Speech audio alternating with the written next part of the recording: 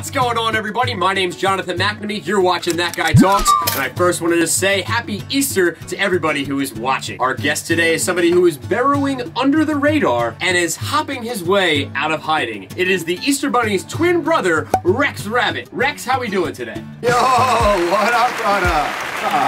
Twin brother of the Easter Bunny, Rex Rabbit at your service, yo. Oh, how is that? The amount of cottontail that I've been pulling has been crazy. No, I was talking more on the lines of being the Easter Bunny's brother. Like, I don't care how many chocolate bunnies I eat this year.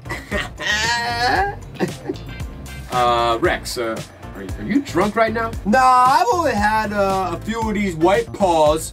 You know, they're pretty good. You do know that they do have alcohol in them, so you might be a little inebriated. Oh, yo, that reminds me of the time that my brother, he's the Easter Bunny if you didn't know. He like asked me to cover for him back in 2020 when he was getting married. And like, I bought a clip. Play the clip, man. It's gonna tell it a lot better than I would. Yo, Pete, Hoppy Easter. I got good news and I got bad news. The good news is the guy Jesus, the guy we were renting out the cave to, he ended up paying 3 days late, but he's alright. The bad news is I never gave out any of the candy or any of the eggs to any of the kids this year. I know you're on your honeymoon and you asked me to go out and do it for you this year, but I got you next year, bro. But enjoy your honeymoon and happy Easter. Enjoy it. Haha. Later. How do I end this? Wait.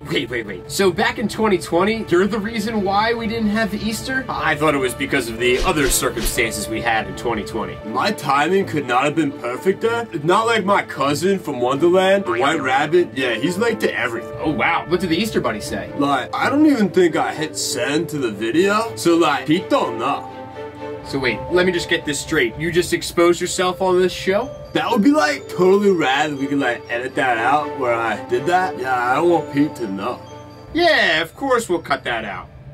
Now I know that your brother and you are very close, and I read that Easter is a second leading handy holiday next to Halloween. But how much does your brother bank each year? Oh yeah, so like we were on the one and only Bugs Bunny's yacht last year, and like we got Pete pretty hammered. He told us that humans spend about $1.9 billion just on Easter candy alone. Whoa, that's a lot of money. And I've also read that 76% of Americans like to eat the ears of the chocolate bunny first. My question is to you, what do you think you should eat? The ears or the tail?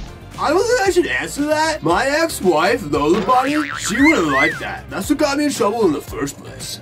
Oh, okay. Well, what do you do for work? I hop. You hop where? No, I hop. I work there. And I'm a part-time DJ. I go by the name DJ Hippity Hoppity.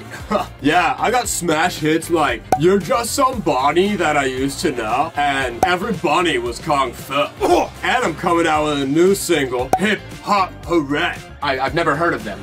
All bangers, baby. All bangers.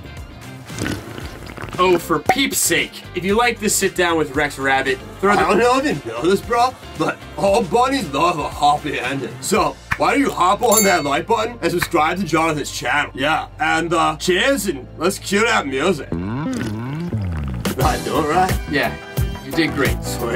Yeah, do you have any more of these white paws, man? No more white balls for him. Happy Easter, everybody.